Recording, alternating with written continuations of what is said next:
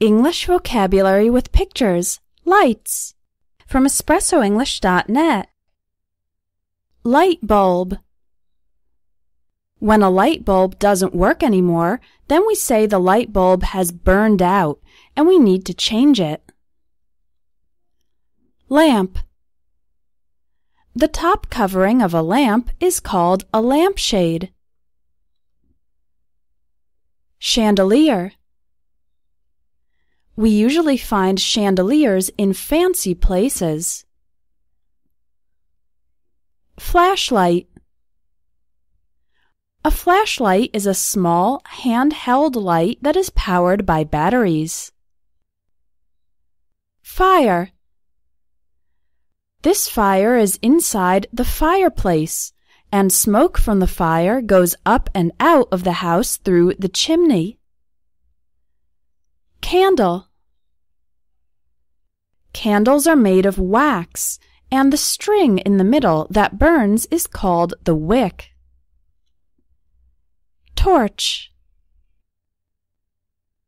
Sunlight. Moonlight. Street lights. Street lights provide illumination on roads and in public places. Traffic light. Lighthouse. A lighthouse provides a signal that helps ships sailing in the ocean navigate safely to shore. Spotlight. A spotlight is used in theater and other performances to bring attention to the main singer or character.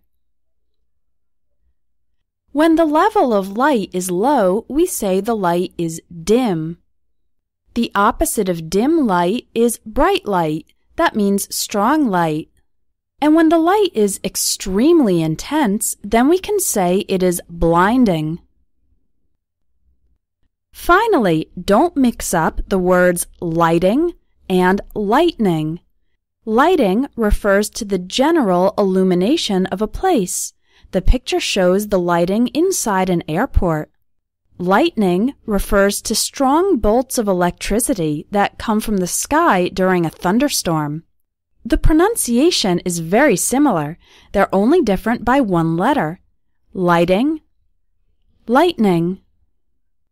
If you'd like to learn 500 plus new words and practice them, check out the Vocabulary Builder course available at espressoenglish.net. Learning new vocabulary will help you express yourself more fluently in English, so you won't have to constantly think of the right words to say.